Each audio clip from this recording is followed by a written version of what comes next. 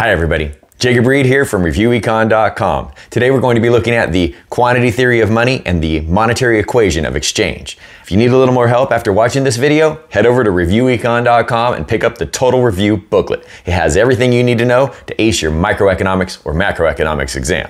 Let's get into the content. So first we're going to go over what this quantity theory of money is. It can all be summed up by this quote from famous economist Milton Friedman. He said, "Inflation is always and everywhere a monetary phenomenon in the sense that it is and can be produced only by a more rapid increase in the quantity of money than in output." What that quote means is that inflation occurs when the money supply increases quicker than the quantity of real output. And that means that deflation could occur when the money supply decreases or increases slower than the increase in real output. Now, of course, you probably already know that hyperinflation has happened in the past, and that has occurred because of rapid increases in the money supply within some countries. We saw that in Germany in October of 1923. They had over 29,000% month-over-month inflation. That kind of inflation destroyed the value of their money to where it was more valuable as toys for children than as actual currency. And perhaps the most infamous example of hyperinflation we've had was in Zimbabwe in 2008. Zimbabwe's year-over-year inflation rate was 89.7 sextillion%. That is a huge amount of inflation, so much so that even this $100 trillion bill became worthless. Their currency collapsed. And today in Zimbabwe, they use United States dollars as their currency as a result.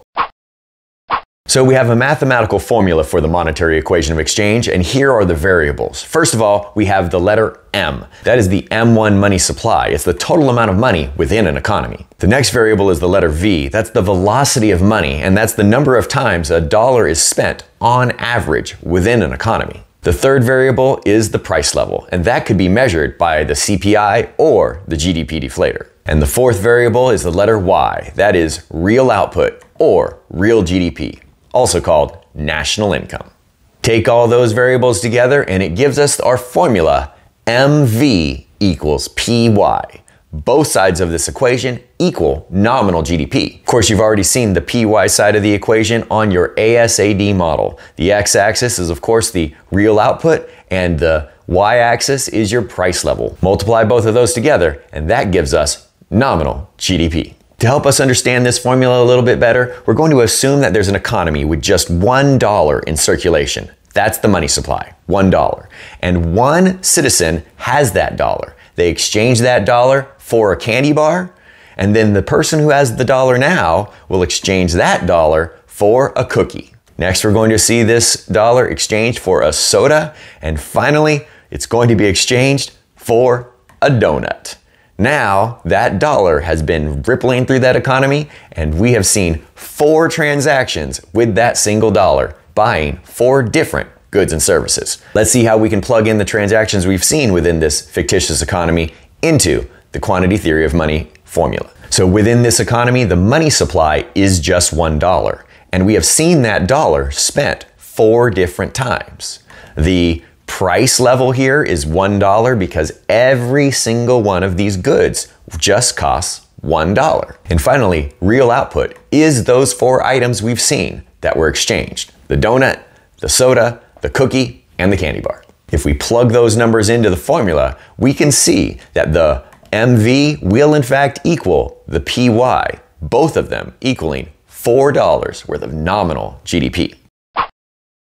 Now let's look at some implications that we have from this formula. If we assume, as monetarists often do, that the velocity of money is stable and real output is also stable in the short run, we will see that if we double the money supply from $1 to $2, nominal GDP must increase up to $8. And the only way this formula can hold true is if the price level also increases to $2. So when the money supply doubles, prices must also double, if we assume the velocity of money is stable along with real output. And we can see the implication of this increase in the money supply not changing real GDP, but rather only causing an increase in the price level if we apply it to the ASAD model. Here we have an economy that is currently at long-run equilibrium. And as you already know, an increase in the money supply will drive interest rates down that will increase gross investment, shifting the aggregate demand curve to the right. That rightward shift of the aggregate demand curve will increase the price level and, in the short run, increase real output. But now we have an inflationary gap, and as a result, workers are going to seek and get higher wages. Those higher wages and other input costs are going to shift the short-run aggregate supply curve to the left in the long run, restoring long-run equilibrium. Now we have a higher price level, but in the long run, real output did not change. YF and Y2 are equal in the long run. The increase in the money supply increased price levels, but did not change real output in the long run. So one criticism of the quantity theory of money is regarding the stability of the velocity of money. Here is a chart from the St. Louis Federal Reserve showing the velocity of the M1 money supply. And while it may remain stable in the short run, it hasn't always remained stable in the long run. But even if you believe that the velocity of money is not stable, the equation still holds. MV must equal PY. By definition, this equation is true. And if we assume that the velocity of money is stable, and we want to keep prices stable as well, if there was a doubling of the real output from 4 to 8, then that will require, in this example, a doubling of the money supply as well. And so that means that if we want to keep prices stable when there's a stable velocity of money, then an increase in real output will require an increase in the money supply as well. So that's it. That is the quantity theory of money. It's not too tricky, but you might want to practice a little bit with the formula. If you're ready to practice it, head over to reviewecon.com and check out the quantity theory of money game. And if you still need help after that, make sure you pick up the Total Review booklet. It has everything you need to know to ace your microeconomics and macroeconomics exams. That's it for now. I'll see you next time.